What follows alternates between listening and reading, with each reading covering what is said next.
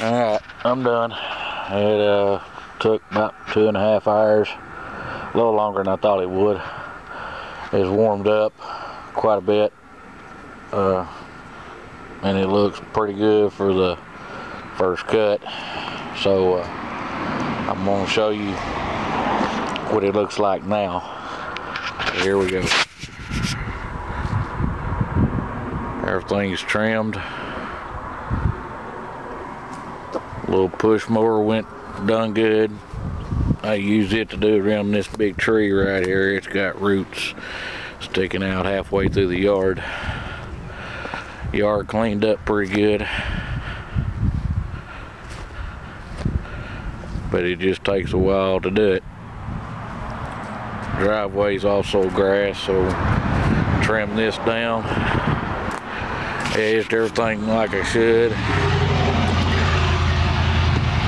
There's all the limbs and everything back of the truck. That's what I got out of the front yard. This is what come out of the back.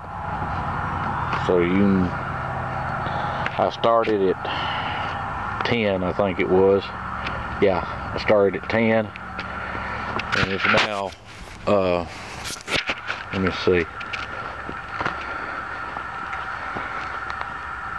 It's 1:45 now.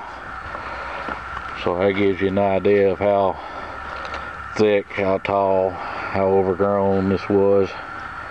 But like I said, I quit it, or I didn't quit it. They wanted me to quit early last year.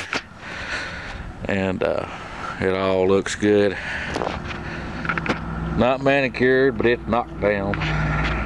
Just cut. All this back here was with the push mower. It's a fence inside of a fence. I done it with the big one last year, but it's just so small and confined that I have a hard time turning around stuff with the big mower. All this was push mower. All this out through here that I'm standing in, cleaned that out in there with the push mower.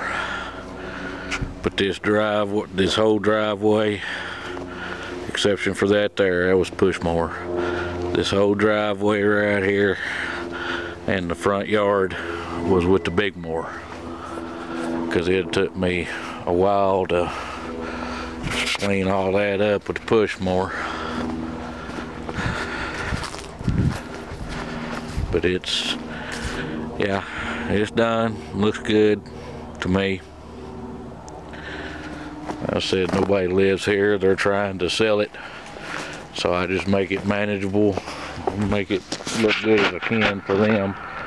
But these are all pine trees. It's hard to keep leaves and sticks and everything picked up like it needs to be around here.